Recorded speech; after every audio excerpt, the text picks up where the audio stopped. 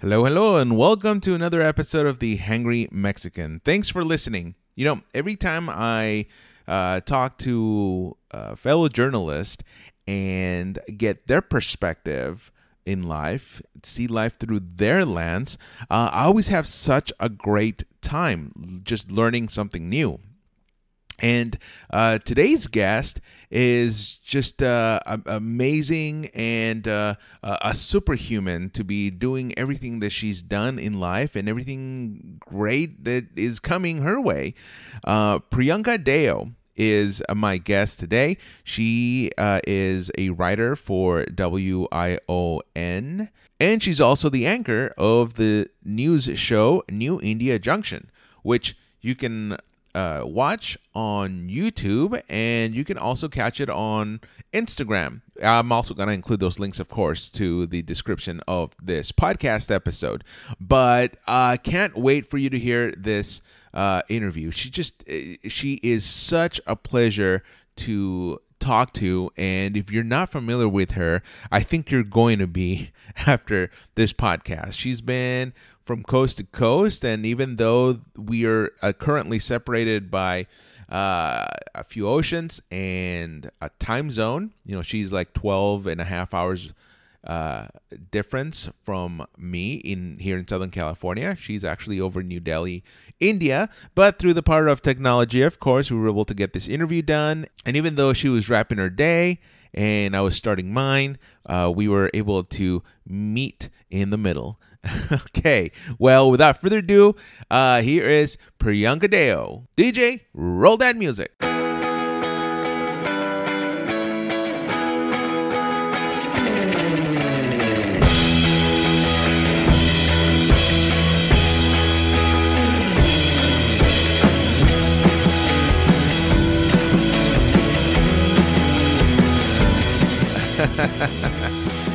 But no, thank you really for being a guest here on the podcast, because I think you know, I this is the first time that I think we've actually talked to each other, because we've never met, but I kind of feel like I know you based on just what I'm seeing on pop up on my Instagram feed all the time. Okay. Which is yeah.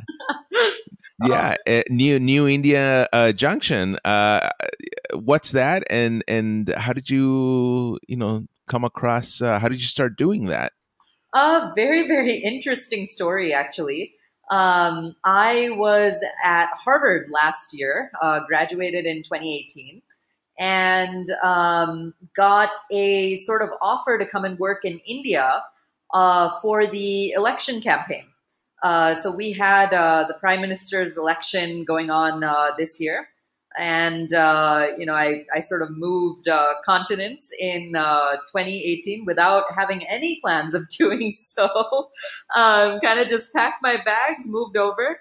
And, while we were talking, I expressed that India really has a need for digital journalism, and that to 65% of our population right now in India is under the age of 35 years old. So more and more people in our demographic, in the Indian demographic, I should say, are turning towards digital media.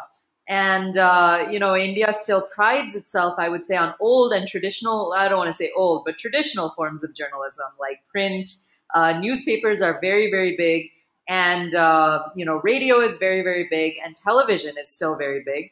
But slowly we're seeing a change with more accessibility to cell phones, to smartphones especially. And during this election campaign, we saw a big turnaround. So one of my ideas was actually a collaborative idea, was to kind of start a YouTube channel that is directed towards the youth and deals with positive development around the country. Because news is always, people thrive on watching bad news, right? So exactly. We wanted to kind of create the opposite.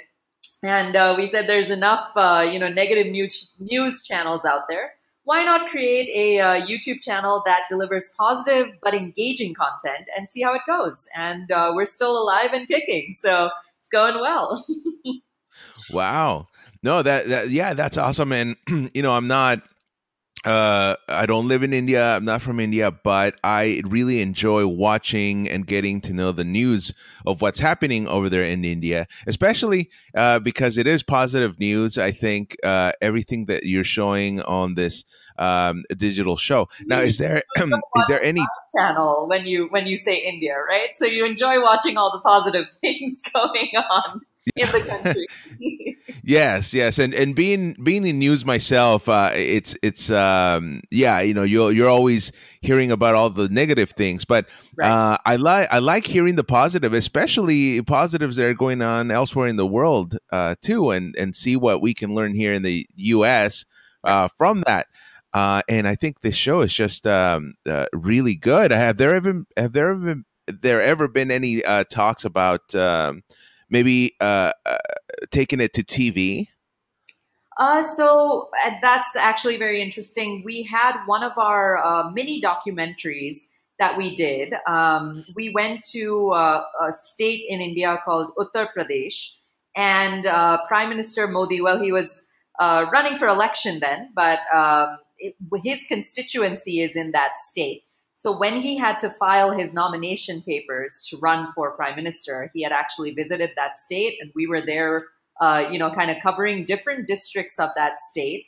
And Hmm. that program actually went on a major television channel in India. So, with that, I am the host and anchor and executive producer of this channel. So I was also called as an expert to a lot of the television debates. And I think we were just talking before this interview, but I just got done with one and then rushed home so I could talk to you, Oscar. So a Oh, lot of I interest. really appreciate it.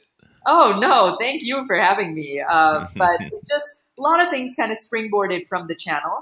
And I'm really happy just because when you say, people really want to know the positive, I went to journalism school at Annenberg in LA, USC Mm. Annenberg. And, it's a known fact that bad news always sells. And, it's just refreshing that as time goes on and as people are turning to digital streams and just picking and choosing what they want to see and the content that they want to see, it's interesting to see the dynamics of just news and media change in the last few years, that people are choosing to see more positive content. Of course, they want to know what's going on in the world, but I think the stories that they choose are these feel good stories. When you're on the metro on your way to work or you're taking an Uber, you want to hear something good before you start your workday. Yeah, exactly. And I just saw a clip last night about cleaning the trash, which is a subject that we also are tackling over here in the U.S. How to deal with the trash that is left behind in beaches, and Especially how to be in more. LA. I remember visiting those beaches. Oh man. Yeah, and you got kids, you got celebrities. I mean, you did a very good job on that piece. How was that experience? Maybe you can talk to me a little bit about the process of taking this show on the road, getting video out in the field versus staying in a studio, for example, and Oh, I doing think everything that's from there. vital. And I think if you want to call yourself a journalist, you have to know how to do ground reporting. And you have to Amen. somehow, make yourself available to and make yourself approachable to people from all walks of life. So you generally have to have a general interest in people, I think, to be a journalist. And if you don't have that, if you just want to do your makeup and sit in a studio, you're not going to be as successful as someone that kind of goes out in the field and on the ground, because that's where the real stories are. And people are unafraid of, if you're an approachable person, I think people are unafraid of telling their story and they want their story to be heard. So, for example, this beach, it was terrible. I went at about, with my camera crew, I went there at about 7 in the morning. And now this city is Mumbai, which is surrounded by water by and large, the Arabian Sea. And there Mhm. is currently a festival going on. It is the Ganesh Chaturthi festival, which, the iconic part about Mumbai is that it has these four massive idols, and at the end, they are submerged in the water as part of the Hindu tradition and culture. So what happens over here is that during these festivals, everyone has their small little idols at home and they want to submerge those idols too.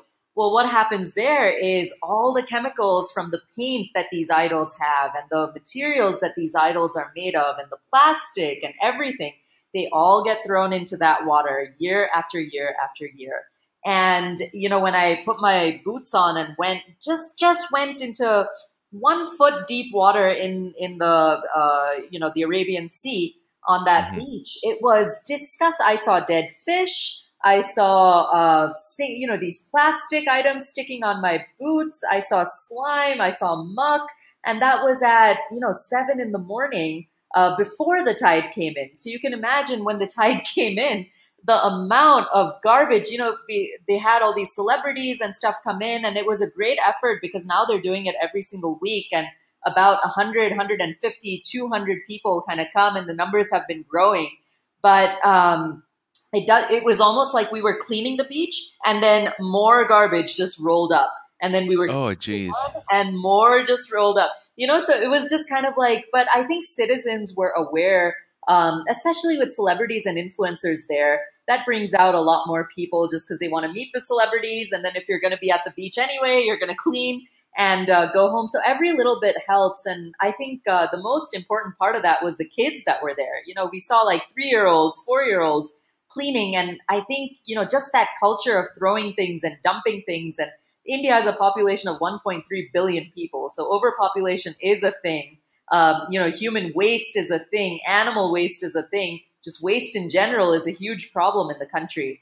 And it's so easy to just dump it in the water where we can't see it. But now I think citizens are aware that, hey, we can't keep doing this because this is disgusting. So Yeah. it's an eye-opening experience for sure. And, thank you for watching that because it's a problem everywhere in the world that has a beach, I would say. Yeah. No, well, I should say thank you because you're the one that's bringing the awareness of this via the the video, the all those visuals that you're presenting on these digital platforms. I wouldn't have known. I kind of did hear that India had this problem with trash, but I didn't know to the extent it went to until I saw your video, and my jaw dropped.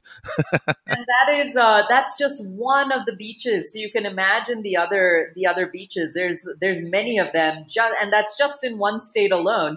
So you can just imagine the amount of we can't even go into the water.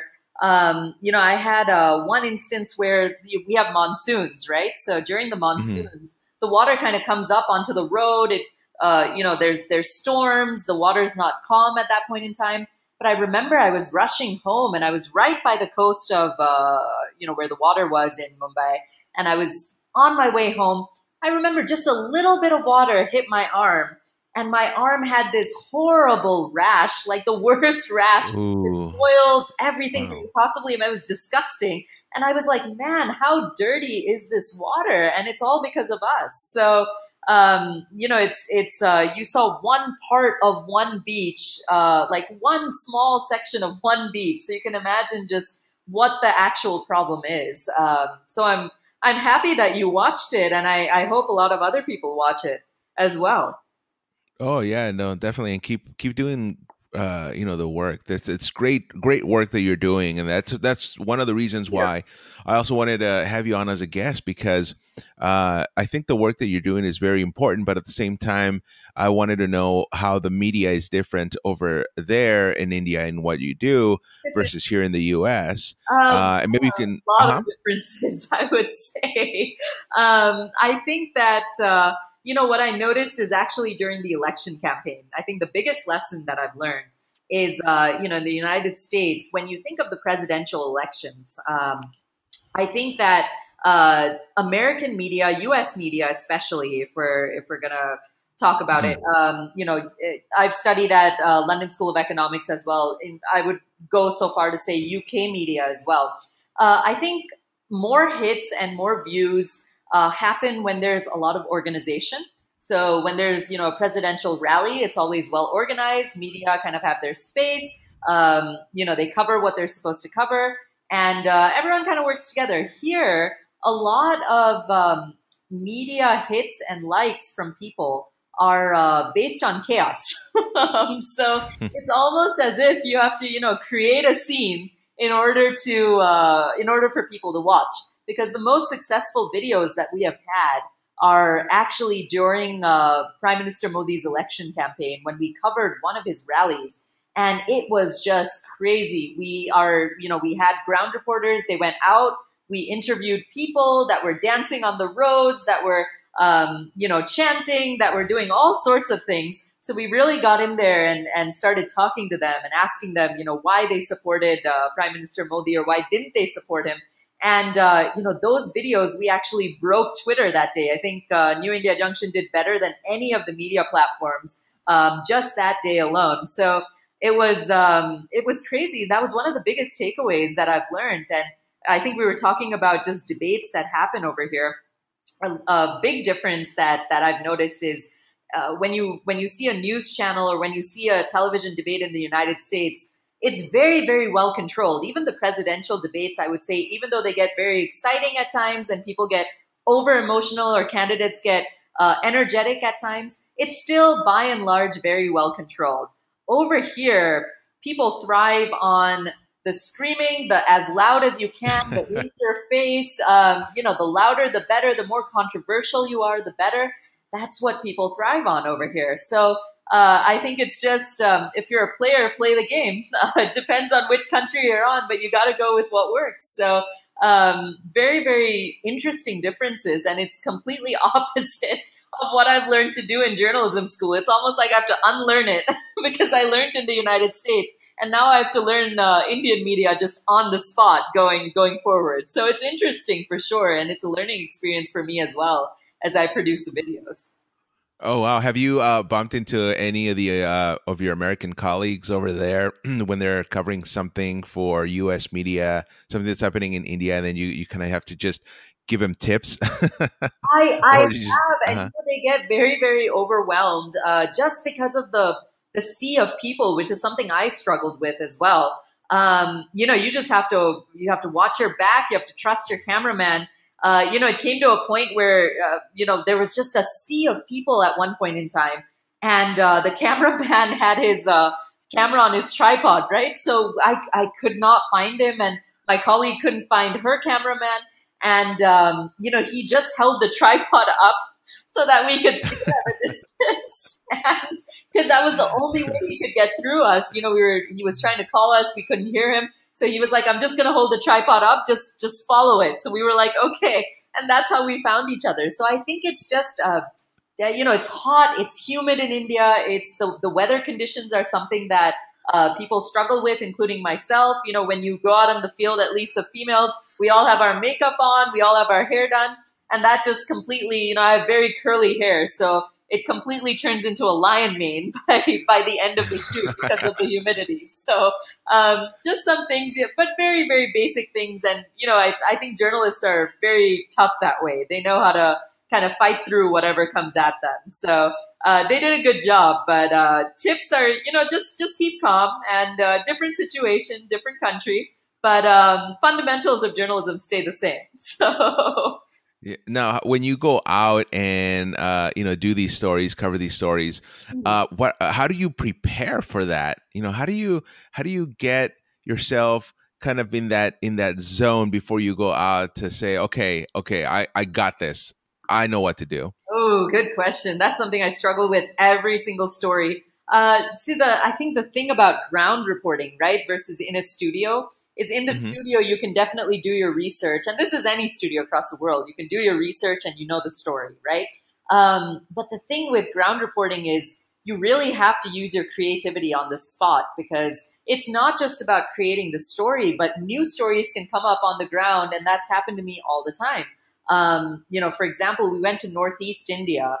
And now the Northeast is very, very underdeveloped. So they had these refugee camps because there was a genocide that took place not too long ago. Those refugee camps had about 5,000 families in them. And this was a story in itself. So we had planned to go and do the refugee camp. But then they had, a child bench taking place that the government was kind of proactively doing. So that turned out to be a news story.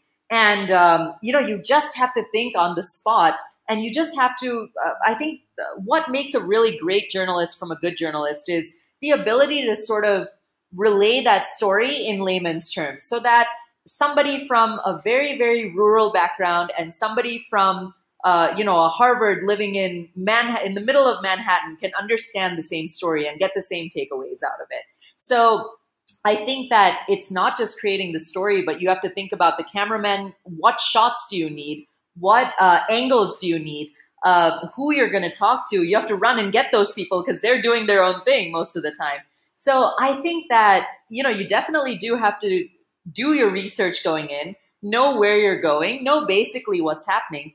But I think it's the creativity of the journalist and the team that kind of goes out there, covers the story, gets the bites, and does as much with the material that they have as possible. So it's an adventure every single time, which is why I love journalism and why I got in the field.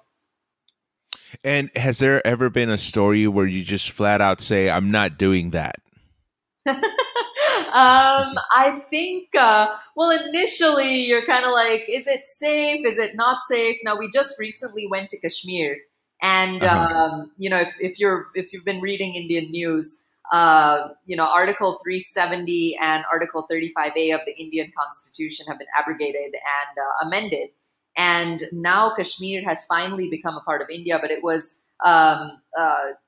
it was under controversy for almost 7 decades because there was Pakistan is involved, China is involved in Kashmir. So it was just this topic of debate for years and years and years. And for the first time, it's completely under India. So we went to Kashmir, and it's actually, when we landed, the entire place, because the articles have just been abrogated, it's just so fresh. The issue is just so fresh that everything was kind of shut down. So I had my reservations about going there because I was like, is it going to be safe? Are we going to be okay? Is my team going to be okay?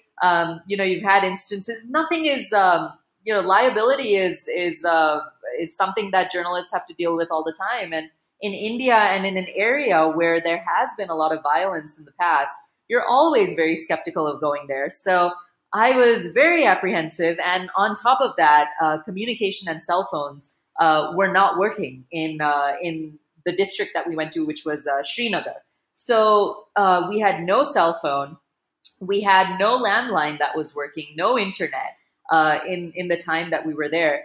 But, I don't think I flat out said no. I think that kind of lifts the adrenaline in me, and I kind of want to go just to see how it is. So the worst thing you can do is say no to a story. I think, because otherwise you'll never know the answer. And I'm sure that you get so many compliments all the time from just your colleagues, the community, your family, your friends.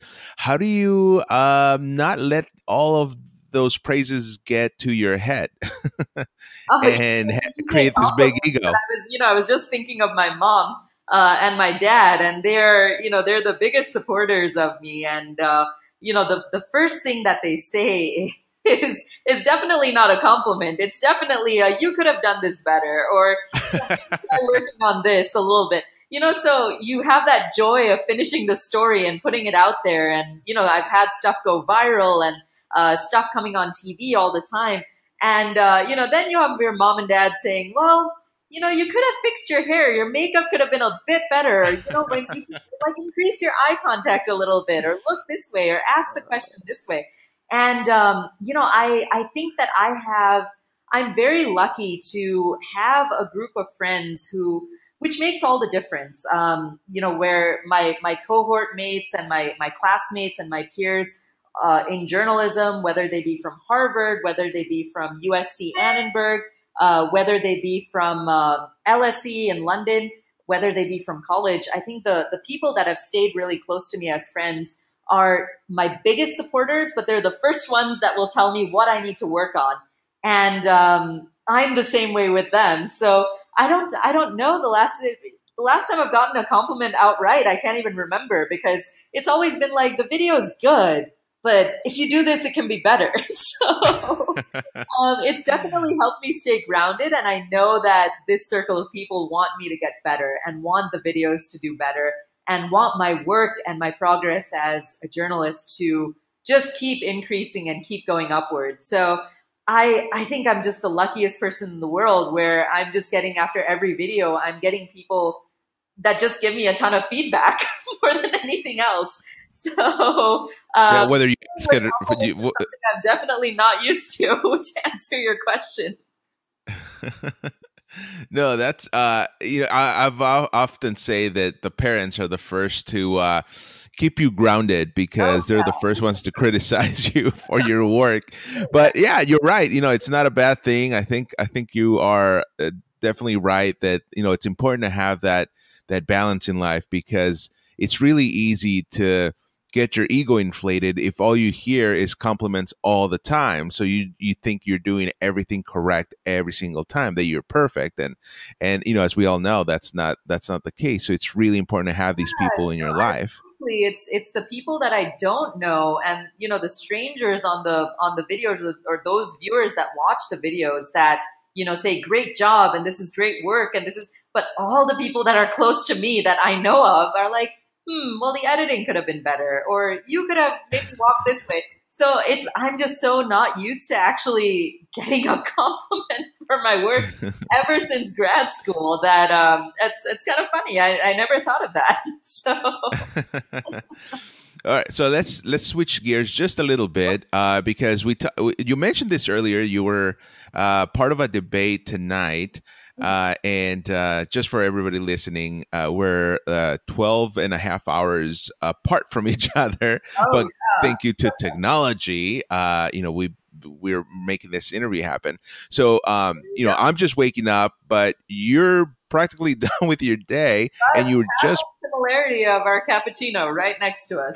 I have my cappuccino right here. So yeah, and I have my coffee here with pumpkin spice flavored creamer. That time of the year, I am jealous. That's what we have over here. We have Starbucks here, but they have different flavors. So I will share what the specialty is here in a couple of weeks. Ooh, okay. Well, are you a big pumpkin spice fan? I totally miss it. When you said pumpkin spice, I was like, oh man, I definitely miss my Starbucks in the US for sure. Oh yeah, I have pumpkin spice cereal, pumpkin spice bagels, pumpkin cream cheese. Thanks, Oscar. Thank you for rubbing it in. We'll have to send you a care package with all this stuff. I would love that. You would be my favorite person in the world. No.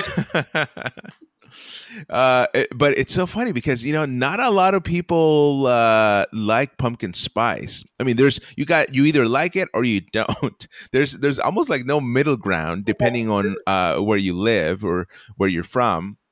You begin to miss it when it's just not available, right? Like you're just like, oh man, now I want it.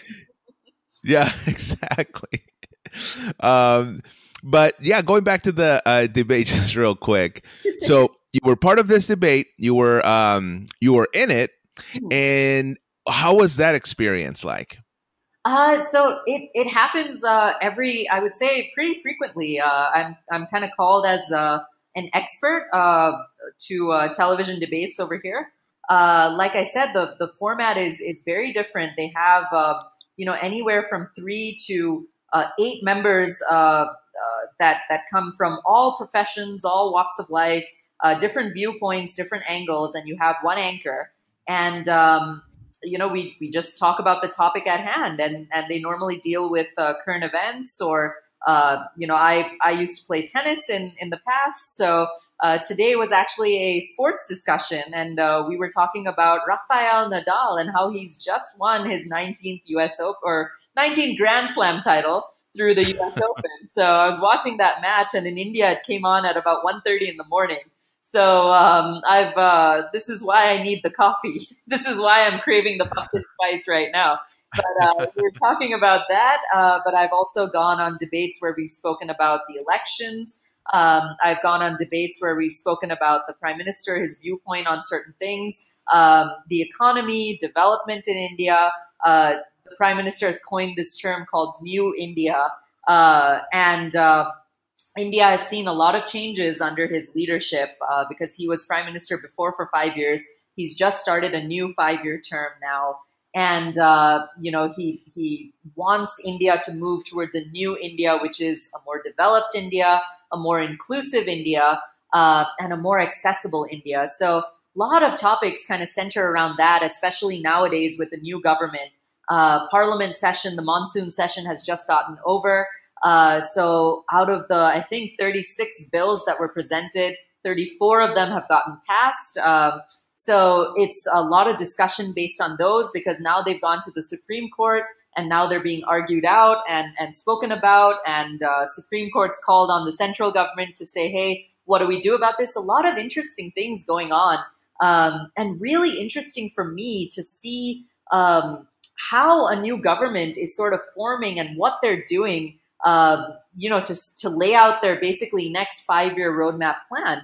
So it's very, very exciting to see because I have, despite being of Indian origin, I've grown up in the United States by and large. And the only times I used to come to India were, for the month to visit my family. And the last thing I used to do was watch the news. So to kind of be hurled into that process and to see all of these changes take place firsthand, and to, just have the luck of New India Junction being able to cover some of these things. We've gone into the Prime Minister's house as well and covered a piece on the economy and MSMEs, which are micro, small, and medium-sized enterprises.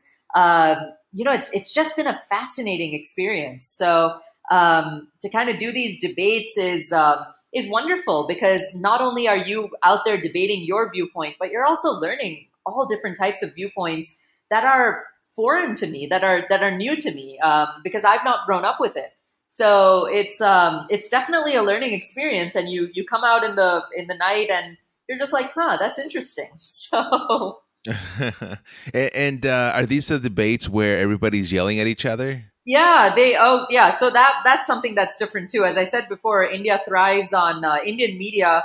I would say viewership thrives on a lot of chaos and a lot of action going on, a lot of in your face. So it's just not like a polite sort of you make your viewpoint and I make mine. It's like, hey, if I disagree with you, I'm going to speak up, and I'm going to speak up now, and I don't care if I'm interrupting you. So it's especially when we deal with political topics, it can get pretty heated and intense. And I've screamed at the other person as well. They've screamed back at me, and it's been fun. It's been a ride for sure. So under those situations, how do you stay, calm enough that you're not losing control, that you're not getting, angry and upset? Like, how do you control that? I've been lucky. I've done policy debating in high school, and policy debating in the US is a really big thing. You can get nationally ranked. So I learned early on to, it can get pretty heated. Don't lose your cool, because when you lose your emotions, that's when your arguments, that's when you say things that you just don't want to say. That's when you start getting personal.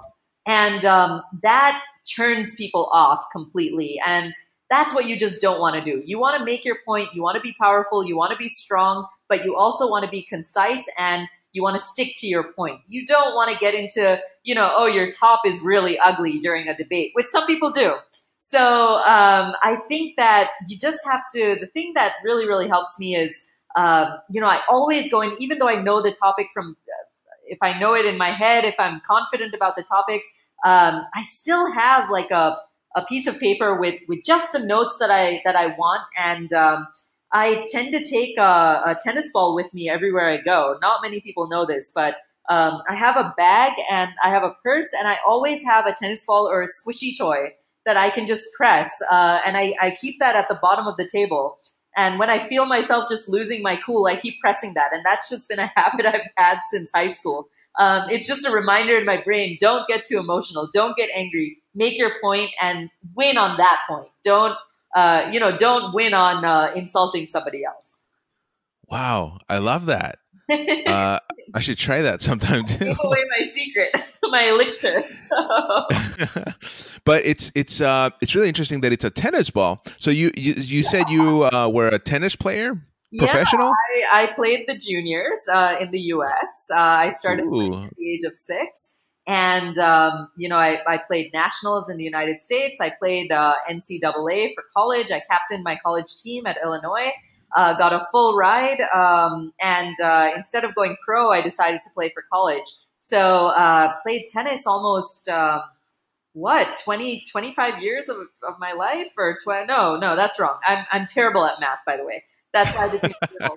I think maybe I would say at least 22 years and counting that I've played the sport. Internationally ranked, nationally ranked in the U.S. Had a ton of fun, and I think that when I used to get stressed as a kid, or when I was nervous during a match as a kid. I used to always take a tennis ball and squeeze it because that was the only thing available. So I think that habit has just stayed, and now I just, like a crazy lady, carry a tennis ball everywhere. My work desk has a tennis ball. My desk at home has a tennis ball. My purse has a tennis ball in it. So just to stress, it's like that fidget spinner, whatever you call those things. That's my version of a fidget spinner. So. Well, now that things have gotten a little bit more stressful than when you were in high school, or I mean, I don't know. Would you say high school was more stressful than what you have now? It was terrible. I think everyone can relate. I mean, I feel I was, I never had problems of being popular and not popular, but high school was just very, very stressful because I was doing policy debate at the time. I was playing tennis at the time, competitively, trying to roadmap your career. Those are your formative years in high school, especially if you're playing a sport.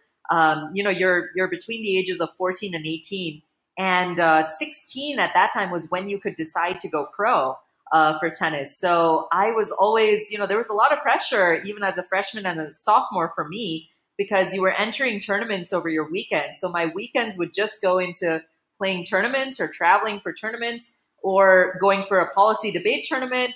And then waking up on Monday and having to, do homework. And I would take I had typical Asian parents. So they expected nothing less than, I should say stereotypical. They expected nothing less than, straight A's, perfection. So I was taking AP classes. I was doing science fair at the time as well. I was playing tennis. I was doing policy debate at a national level for both and an international level for tennis.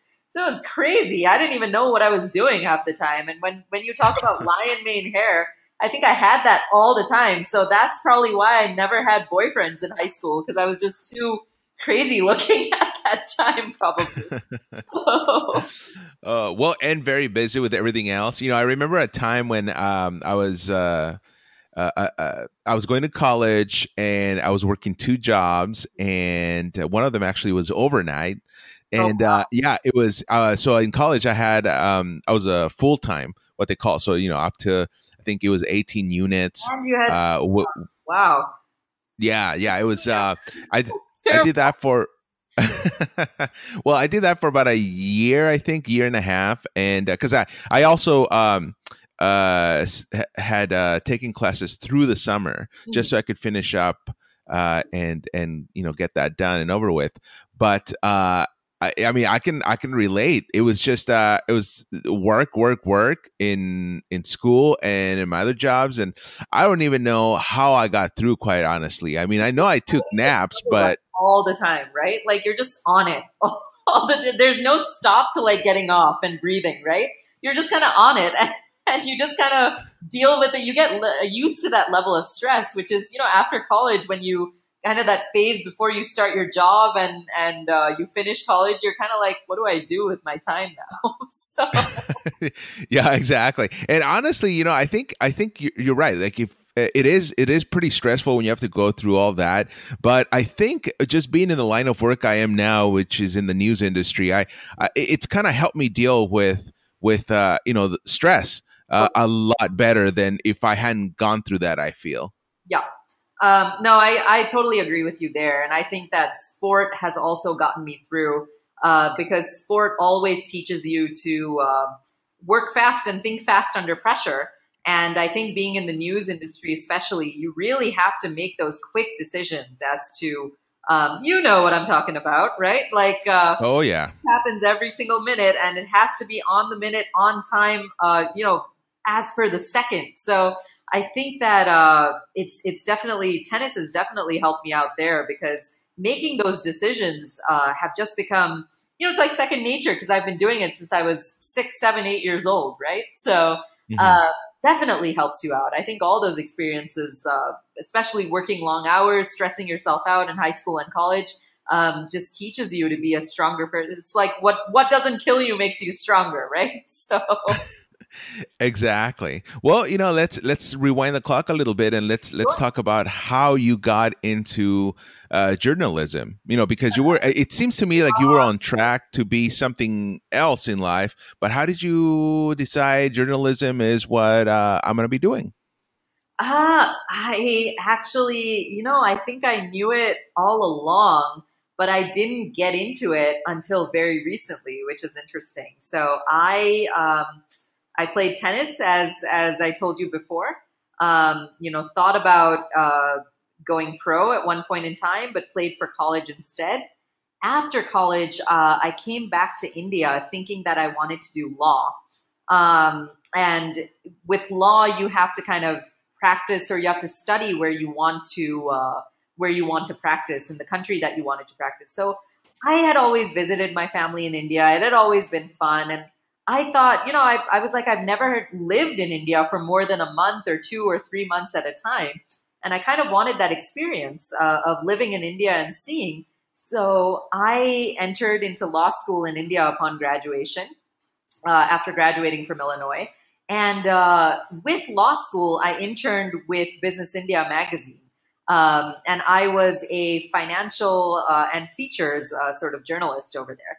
So wasn't getting paid in journalism, but kind of getting into how to write properly. And that helped me through, my law classes as well. Ended up not liking law as much. And then applied to London School of Economics for a master's degree in media and communications again. In London, I basically interned with a couple of media places, and I think the situation in London at that time, economically, it was very hard to get visas and to work over there. And honestly, the weather in London got to me. It was cloudy all the time. I remember having tally marks in my room, counting like the cloudy days. And when my friends would visit my room, they would say, "Man, it's like you're living in a prison," like tallying every single day where there's no sun. So I was like, "Yeah, man, this city is awful." So I just didn't like living in London. But through LSE, I was lucky enough to get a fellowship to USC and did the master's in journalism at USC. Southern California, and Annenberg, USC Annenberg is the best journalism school in the world. It's ranked #1 by far. And after that, I had too many student loans to get into journalism on a journalist's salary. So even after that, I did not get into journalism. I got into crisis communications consulting in DC. And then I worked in intelligence for a while, and ended up hating both of those. But they helped pay off my loans and kind of lower them. And I've always also, it's been my dream to go to Harvard since I was a little girl. So I was like, I hate what I'm doing. I think I need the transition now.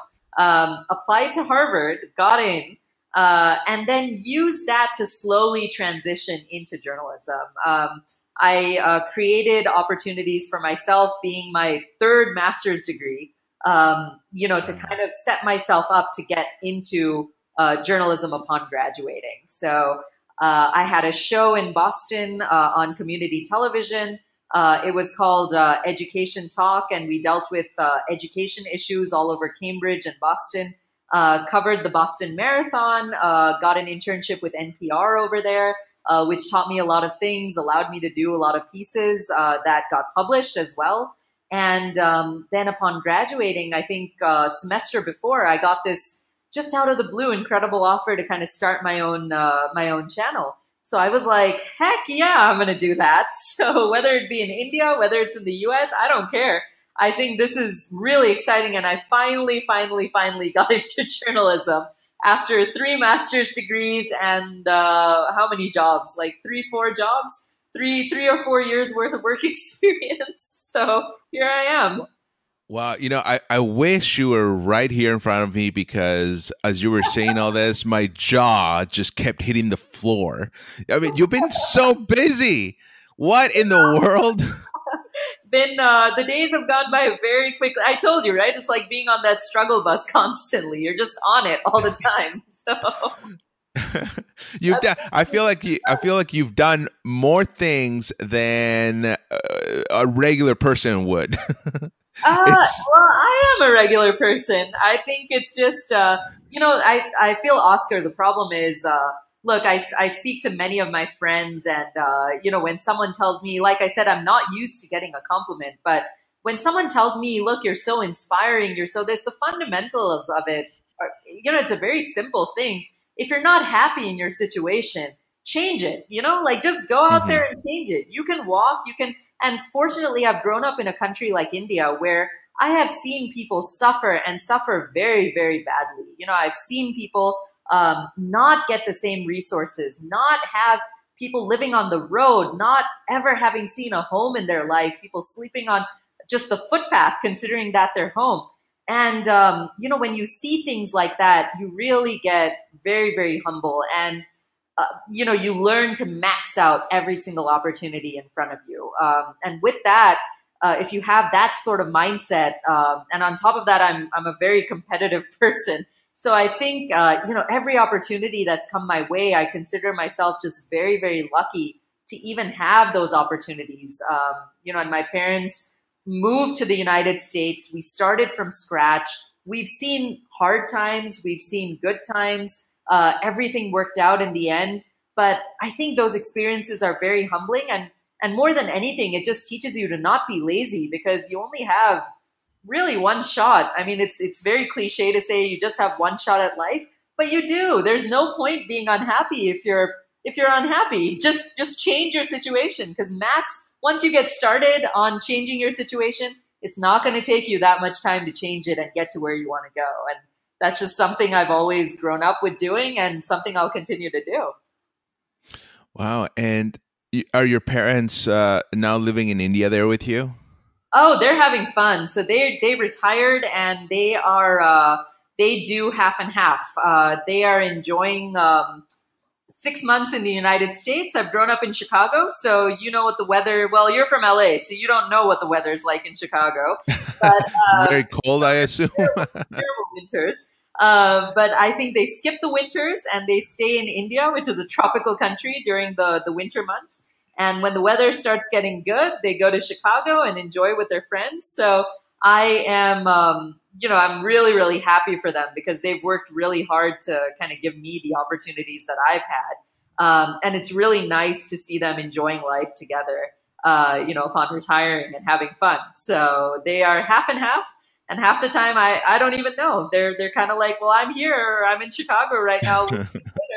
Or, hey, we're back in India. Come visit us. So they're fun people. So did you say you were raised in the United States? I was, yeah. I was born in India, moved to the U.S. when I was about 4 years old. But always, because my parents always traveled back to India, which is one of, I feel, the most valuable things for me that they did. So my mom used to visit the family once every year for a month. Then my dad used to visit once every year for a month. And, with one parent in the household, I couldn't be left alone, right? So I got to go twice a year to India. Whoa. And, lucky girl. And then during the summers, I wanted to go as well. So that's a 3-month summer vacation that you go. And then 2 months, so almost 5 months of the year, I was spending time with my family in India. And that was one of the best things that, my parents could have done for me. Even when resources were tight, my parents always bought my ticket and made sure that I went to meet my family. So I never lost track. I never lost my culture. I never lost my language skills. And I have a lot of friends in India. So I think the transition for me to, just kind of jump ship and move continents was not as difficult as some of my Indian friends who've grown up in the United States completely, but, didn't go to India as frequently as I did. They're very uncomfortable moving into these situations and these circumstances. But for me, I think definitely a lot of challenges that I face. There's definitely differences where, I miss the US on quite a few occasions, I would say. But I think that's just, when you know the language, just how to get around, how to be independent. I think that is the most valuable thing that my parents have given me. So grown up in the US completely, but never lost track and never lost sight of what my roots are. Wow. You totally anticipated what I was going to ask you, and you just answered my question before I even asked it. There you go. Well, I am a journalist, so I got you. No, I think that's really important. I'm the first generation here in the U.S. My parents, both of them, come from Mexico, and they had to start from scratch as well here in the U.S. and at the same time had to keep that culture alive too. I mean, I grew up. My first language is Spanish, and then I learned English later on in school and all that. But it's I think it's just super important to understand where your roots are. I think it's just, even no matter which place you're from, I've had friends who are very well exposed who've been in the United States their entire life, right? But I think that it's just the willingness, I think when you stay true to your roots and you also kind of have that willingness to go out there and explore what's not so at home for you, right? Like you kind of, it's not just being a journalist. I think it's just when you know your roots and when you know where you come from. It's from the Lion. I just saw the Lion King recently, so I think I've been quoting lines from it over and over again to my friends. But like when Mufasa says, or Rafiki, sorry, he says, you can't know where you're going unless you know where you've come from. I think it's just when you know your roots, no matter where they are, no matter if you know them and if you take the time to understand them, your people, your culture, your traditions, you'll definitely appreciate the differences and also the similarities in other cultures and other traditions. And you have a new respect for people. Whereas if you didn't really know where you came from, you wouldn't have that respect or reservation or a viewpoint that you would have if you did. So I think that's where the value comes. Yeah. Well, and out of all the things that you've done so far in life, what has been the scariest thing for you to jump on? Because a lot of people out there, they may be just afraid to say yes to a job or move to a different city because there's this fear of the uncertainty. So what has that been for you? I wouldn't even say any of those things. I don't think, that's an interesting question that you ask, Oscar. I think the scariest thing for me all throughout, be it a 14-year-old playing a national match or be it, moving to DC to start my first day, it's always been sort of that, I've always carried a sense of, I would say, I wouldn't call it non-confidence or unconfidence or low confidence, but always that self-doubt. That's been, I think, the scariest thing for me. When they say you're your own worst enemy, I've always been, maybe because I'm so competitive, maybe because I'm so critical of myself. The biggest challenge for me in life has by far been getting over that hurdle of doubting myself or doubting that, I can do this. I can reach where I want to go. It was as recently as, getting into Harvard, I carried that self-doubt with me because even at Harvard, I was like, oh my gosh, everyone is smarter than me. What am I doing here? So it was as recent as, 2018. And I think that I just, what I did to kind of overcome it was, I cut out a lot of the people in my life that were negative influences on me or that had ever made me feel really bad. And scarily, some of those people are people who are very close to you, right? Some of those people can be, in some instances, they can be family members. They can be friends that you've known for a really long time. They can be people who are definitely in your inner circles. So what I did was just kind of cut that negativity out, and I surrounded myself with people that inspired me, with people that made me feel good, with people that had interesting things to say, that were doing their own things in life. And when you kind of hang around with those people, especially when you have that self-doubt in you that's still there, your perspective sort of changes because you get inspired by not what they're doing. You get inspired by just their outlook.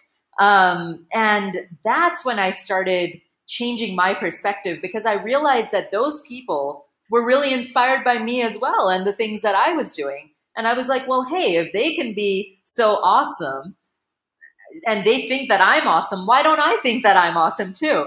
And, that's when I was just like, no, I can do it. I can be what I want to be. And I can go where I want to go. And that is, there's still miles to go. There's still miles and miles and miles to go and mountains to climb. But I know for sure now that I'm going to get there. So when you talk about the scariest thing, that definitely has been something I have struggled with my entire life.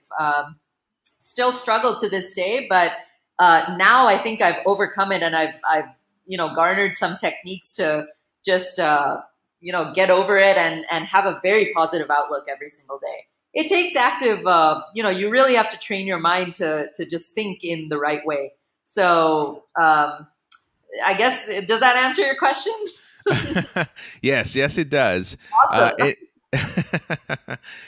So if you could go back in time, with everything that you've learned so far, all the knowledge that you've gained, just walking through life, doing what you do, what would you tell your younger self to make just the transitions in life a little easier and less, scary, if you will?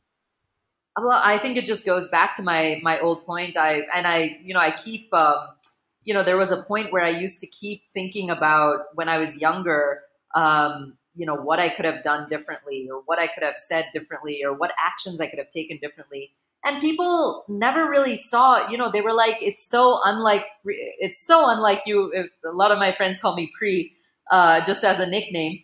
But they were like, Pri, it's so unlike you to feel nervous. It's so unlike you to feel scared. It's so unlike you to feel, low self-esteem about yourself or low confidence when you're entering into something. It's so unlike you to cry. And I think when I look at my younger self, I would definitely tell myself, look, it's okay to feel all those things. It's okay to, it's okay to fail. It's okay to make mistakes, but realize that you're doing a really good job. I think I'd be a little easy on myself, and I tell myself to just, at the same time, it's important to, I would say, be critical and to just know what you could have done better. But at the same time, I feel it's as important to affirm to yourself that, hey, I gave it my best, and next time it's just going to be better. And that's something I never did growing up. That's something I never did through my grad schools. That's something I never did through work. That's something I never did in tennis. It was always like, you're awful, you need to improve. You're awful, you need to improve. You made these mistakes, get better. It was never, hey, you're doing a good job. Breathe, enjoy yourself a little bit more. You're doing this because you love it. I think that I would definitely tell my younger self to make it a point to just affirm yourself and go in the right direction, but just be a little positive and be a little easy on yourself as well, because it's part of the journey. You got to have fun. Well said. I think I'm doing that now, so better late than never, right? Yeah, exactly. And you're still writing your own story? There's still a lot of miles left, and is there anything that you're kind of looking forward to, that maybe some projects that you want to do in the future, maybe some other platforms you want to explore? Is there anything like that? I definitely do want to explore other platforms. In terms of projects, projects keep coming up on a day-to-day basis, and always look forward to those, getting to know new people, getting to know new situations, new environments, new points of view. But I think that, and maybe you can relate to me, you're also in news. I think that, everyone says that the future of journalism is digital, right? But Yes. what after that? What happens to post-digital? What are people going to be into? How are people going to be consuming the news? And I definitely think that, within the next few years, virtual reality is going to be a big thing. People will not just want to be a part of the news and to click buttons and be interactive. People want to feel the news. People would want to, be a part of the news. If there's a presidential election going on, or if candidates are talking, I think people will want to feel that, in a virtual reality setting. So I definitely want to bring some of those ideas to India. I definitely want to introduce some of those ideas into journalism, because I think that that is the future of news. And I think that that is the future of media. And people's attention spans are getting shorter and shorter. So what is the way that you're going to keep them engaged? It's when they can feel things. It's when they can, see something that they can't really relate to, like a rhino in Africa. If they see it, if they can, if it's right in front of them, they'll understand the story better. They'll be able to feel it. They'll be able to experience the entire story. And I think that's where the future of journalism is heading post-digital. And that's something I definitely want to bring to India, my country, and hopefully around the world. And hopefully I get great journalists like you to come on board and help out in that effort. Oh, I would love to. At this point in my life, I've learned that to try new things. That being afraid to try something that you hadn't before and you don't know how it's going to turn out. I mean, you can only get the best guesstimate of what would happen, but make an educated decision and just kind of do it. And what is the worst that could happen? And then you go home and then you have an ice cream, right? That's the worst. Oh, yes. I know. Vanilla ice cream. That's my favorite. Oh, man. It's got to be chocolate. Come on. Oh, well, cookies and cream. Cookies and cream. Well, that's another one. What I actually do with cookies and cream ice cream is I throw it in the blender, throw a few scoops in the blender, put a little bit of milk, and then just blend it and have a cookies and cream ice cream shake. Oh, man. Well, that's what I can definitely do here. I can't have pumpkin spice over here, but I can definitely go and do that. And I think, though it's, what time is it? Like 10 something over here at night? I think I'm going to go do that because I have some nice cookies and cream ice cream in my freezer right now. Oh, man. You're making me hungry now. There you go. One of the things I love about food is just dessert. I mean, I love all kinds of food, but dessert, I mean, that's still my favorite. I just love dessert. Food is okay, but just the dessert needs to come right in front of me. No, I'm actually, I'm the opposite. I can actually skip the ice cream and the sweet, but if you give me like a bag of chips, or my favorite, like if you give me flaming hot Cheetos, I will eat like 4 bags of those straight up. Like, it's just, I don't even know how I do it. And like my stomach will just be like, stop it, stop it, stop it. But I'll just keep going. So I think chips is my nemesis. I think savory items, like savory junk food, is definitely my my nemesis for sure.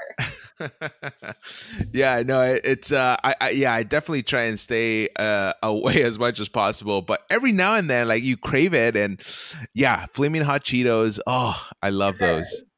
Not just that small bag. You need like that big, like $3 bag, right? Where there's just a bunch of chips in there, and that's your dinner for the night.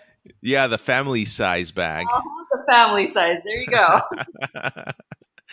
Oh, well, Priyanka, before we end the podcast, I just want to give you the opportunity to say something, end the podcast with something that maybe we haven't talked before about, just something that you want to leave our listeners with.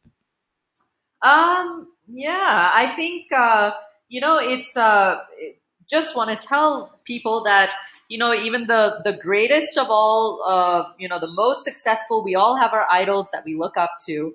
But you know what? The greatest people are also just human beings. You just have to understand that they go through the same emotions you do. They go through the same struggles you do.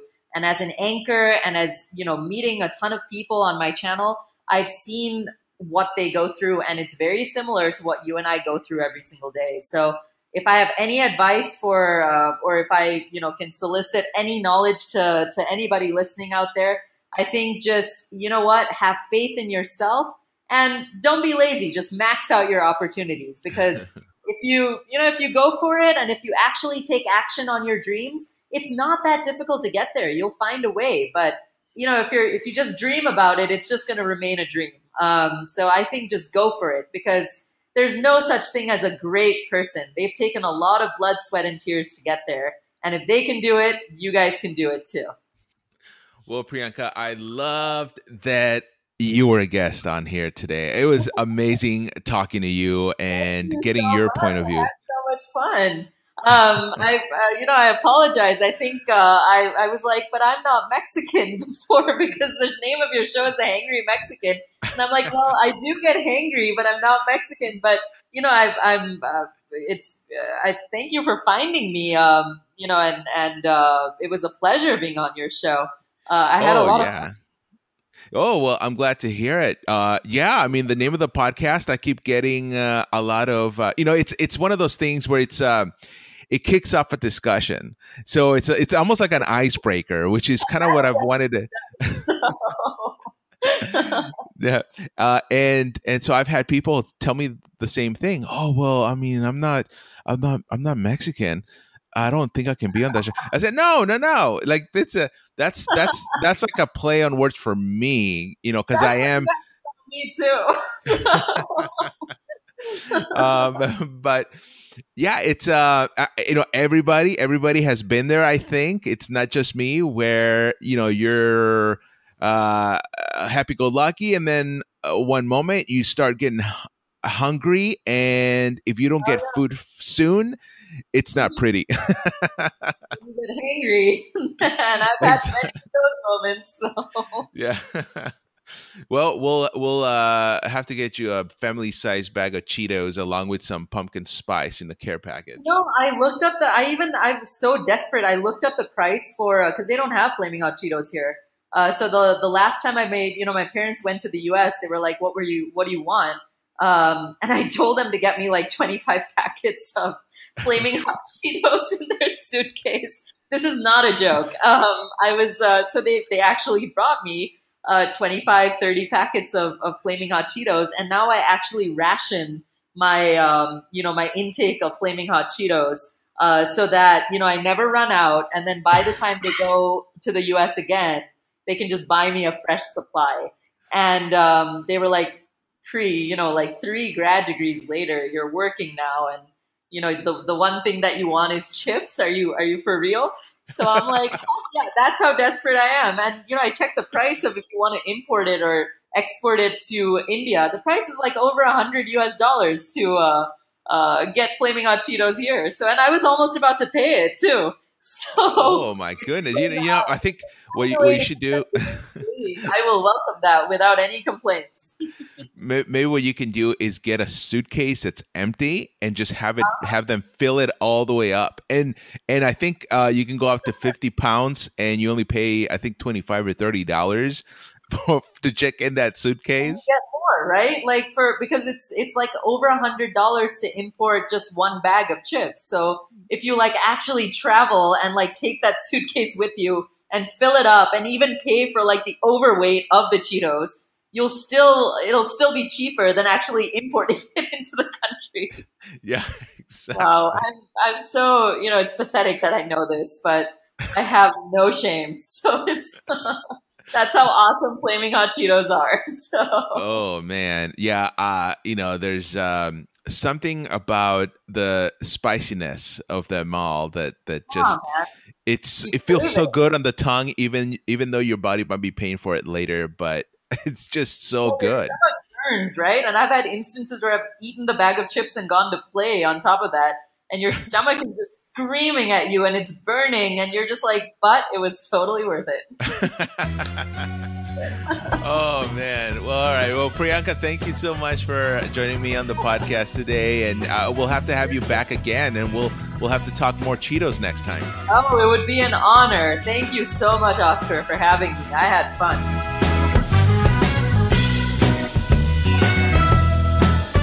My thanks again to Priyanka Deo for taking some time out of her busy schedule and just sitting down and having a chat with me.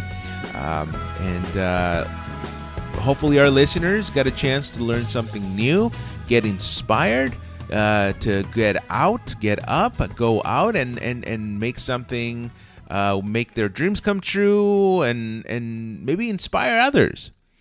And if you want to follow Priyanka again on Twitter, she's at Priyanka Deo, and on Instagram, search for Priyanka Deo. And of course, on Facebook, you can follow her on her Facebook page by searching for Priyanka Deo, or by using the Facebook handle It's Priyanka Deo. All right. Of course, all those links will be in the description below. So be sure to check that out. Be sure to check out her show, New India Junction. A great show, by the way, and very, very inspiring. And if you enjoyed this episode, you like the podcast, awesome. I would love to hear from you. Send in your comments and questions to Hangry Mexican Podcast at gmail.com. I would love to feature some of those in future episodes. And also tell your family and friends. Let's get more ears on this podcast, and if you can do me a favor, go to the Apple Podcast and just rate the episode there, but also the podcast, and comment, and that would be really great. We are on all major platforms, of course, so you can listen to the Hangry Mexican wherever you get your podcast. On the drive to work, on the drive home, before you go to bed, whenever and wherever. And until next time, everybody, I hope you're all having a great week. Good night and good luck.